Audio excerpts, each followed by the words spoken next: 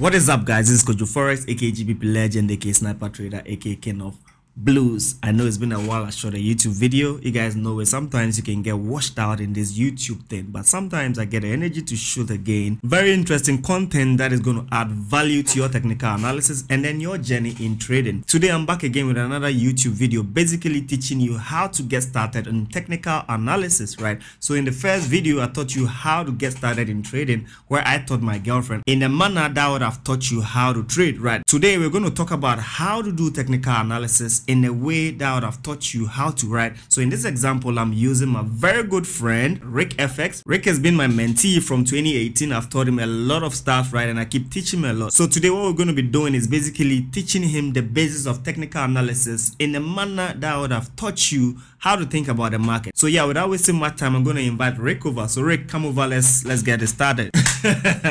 So basically, like I told you guys, what we're going to be doing today is basically understanding the market from an expert perspective, basically delving into technical analysis and how experts or pro traders think about the market. So yeah, I'm going to be teaching Rick as if I'm teaching you a beginner. Rick, when you look at the market, right, what do you think about? What is basically what runs through your mind when you see the market? Random movement. So do you think that it's very easy for a beginner to predict the turning point of the market or movement, to make like an accurate prediction and say, okay, this thing is going to go up, let me buy, this thing is going to come down, let me sell? No, the movements are so random that you can't even see it right well. Right. So to begin with, I'm going to give you the basic definition of what technical analysis is, right? Okay. So basically, before you even think about the market or its random nature, think about technical analysis of what as the study of trends and turning points in the market.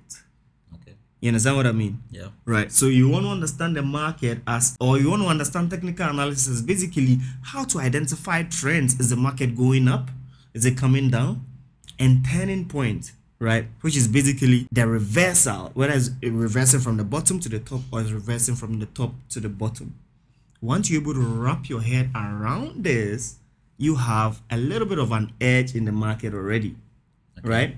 Now, there are so many concepts that have stayed around for a long time, but most people interpret it differently. Today, we're going to look at it from a 3D perspective, what would change your mind and then your intuition when it comes to technical analysis, right? And then we're going to be using most of the very popular concepts that have been around for so many decades, but people still feel like there's extra things that they need to learn before they can become like, you know, that profitable trader. One of it is trend line, and then the other is support and resistance, right? Okay. Right. So we're going to begin with even support, right? Now, how would you understand support in the market? So that's from a layman's point of view. Support means what? Base. Good. So in the market, how do you see support? Well, I'll see it as a previous level the market has been. No, prior to knowing me, you're defining the tendency. Okay, good. This is going Right. through. Okay. Right. Support will be, man, I already know this shit, so I can't even Fake it. I understand you, no problem. Right. Prior to knowing me, he would have defined support as where there's been continuous hold up in the market, where the market just goes up. You know, let's try and illustrate that. So you'd have seen support as, you know, come down, we go up, we come back to the same place, we go up, we come back to the same place, we go up. Then you would have defined this range as support. Is it? Am I wrong or right? You're right. Now, after knowing me, I defined support to him as any turning point in the market. Yeah, that's From true. the base is support, and any turning point in the market from the top is resistance. So that's how we define our support and resistance. And then it makes sense to think about it from an economic point of view, not from technical analysis point of view alone. In the sense that, how did we define price floors and price ceilings? We define price floor as any point in which the market failed to go any lower and then it reversed. And price ceiling is any point above which the market failed to go any higher and then it reversed. It's the same principle when you're thinking about support and resistance, right? Yeah. In the sense that support, you say price floor. So the market came down, it hit some point for some reason which we can never know, then it started going up. For that very reason alone, this base down here becomes what? Support. For that very reason alone, this base down here becomes a support.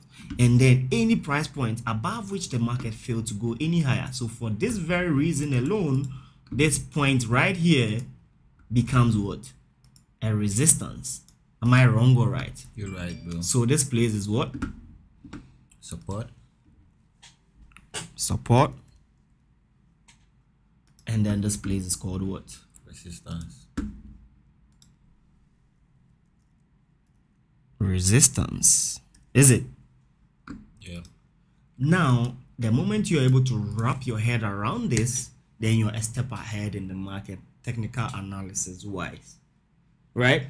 Now, let's look at an example from just support and resistance in this week's trading, right? So we're going to use an example from the support point of view on GBP JPY. Another classical definition of technical analysis, right, like I said, is using historical price movement to anticipate or predict future price movement, right?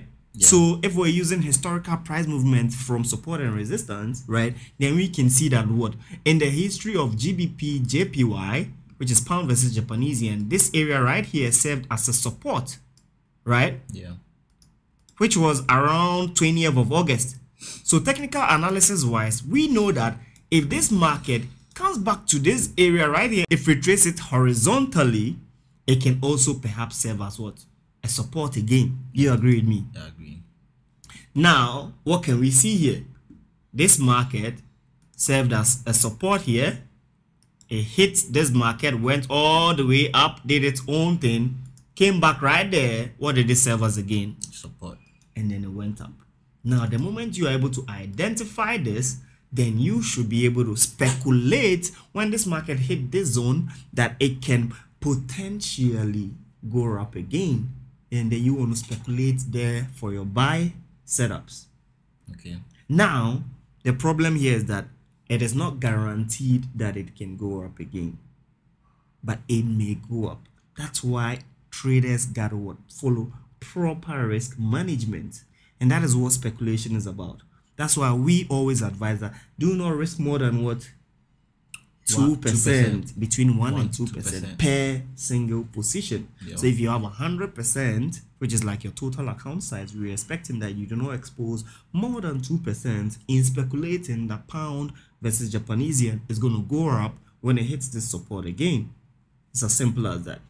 So that's the concept for support, right? I think that is well explained. That's clear. Now let's look at the resistance perspective. We're going to use the same pound Japanese yen, but from another historical point of view. Now I've explained the way you think about resistance, right? Which is what any price point above which the market failed to go any higher. Now we can see that what during this point in the market failed to do what?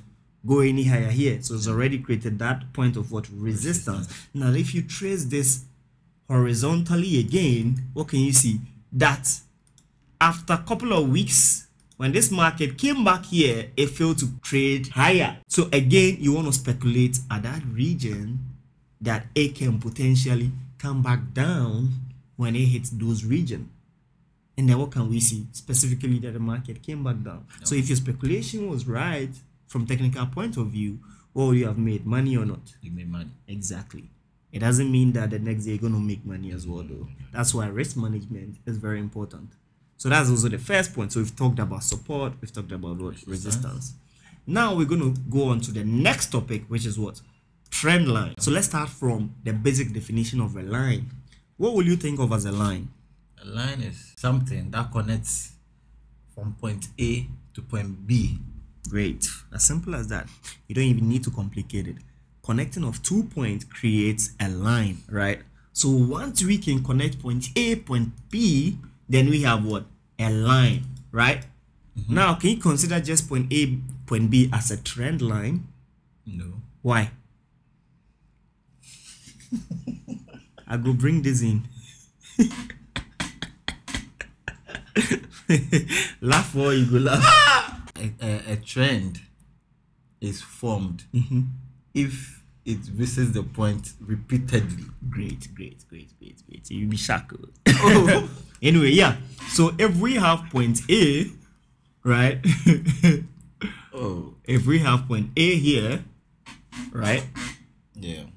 And then we have point B also here, we'll only say this line is potentially a trend if we have point C concurrently in that same line, is it? and then we can connect point A, B, and C. Then we say, no, now this line is no more just a line, but is what? A trend line. Potentially, we can have point D also continuing on the upside like that, right? Potentially, we can have point D. Do you agree with me or not? I do. Yeah, right? So we say what? It's a trend line. And then it's part of what? The tools that traders have for speculation basis, right? In the sense that we see the market, let's say it starts this trend from the inception, it moves on the upside, it comes back down, it hits point B, it goes on the upside.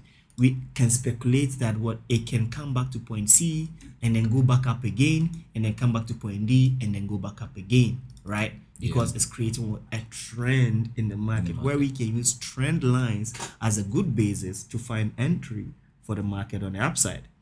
Now, with that established, means that anytime we have point A and B, then we can also anticipate that we can have what? Point C, which can be what? The point of interest for us to find a trade setup in the market. Do you agree with me or not? I do.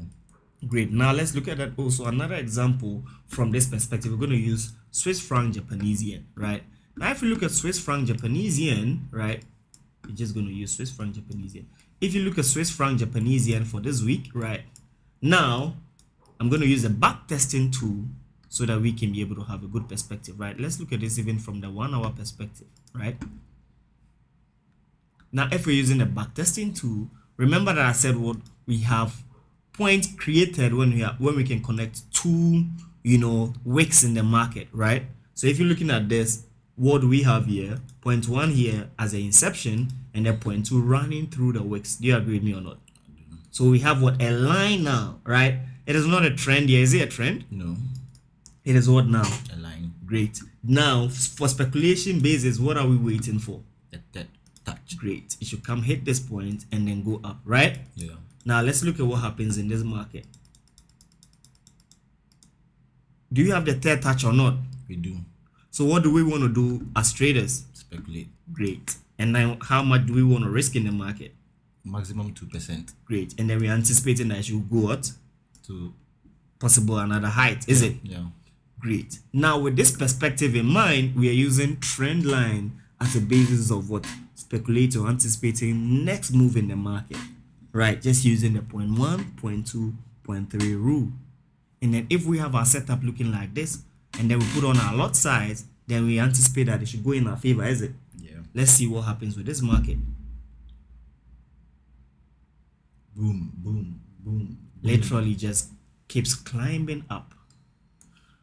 So this is just part 1 of technical analysis, where we just use support, resistance, and trend lines, right? Yeah. I'm going to be teaching you more about Fibonacci. I'm going to also be teaching you more about psychological levels. I'm going to be teaching you more about, very deeper concepts that also, correlation, cross-referencing, and then candlestick patterns. All of this, right, in the next couple of series that will make you understand exactly how pro traders keep making money on the market from this simple analysis basis, right? If you love this video and then you want to keep watching the next couple of series that I'll be doing with Fred to the end, you know what to do. Smash the like button and subscribe to this channel. Make sure you do that. Also, click in the link in the description to join the KOJOFOREX Telegram community. Next week, I'm going to be dropping tons and tons of trade from this kind of analysis out here. And also follow me on all social media at KOJOFOREX. Follow Fred also at Rick__FX, so that anytime we have a video and then he's with me, you can also follow the update. So without wasting much time, I hope you guys enjoyed this short YouTube but insane, very deep content, right? And then, yeah, we'll see you guys in the next one. Peace out. Peace out.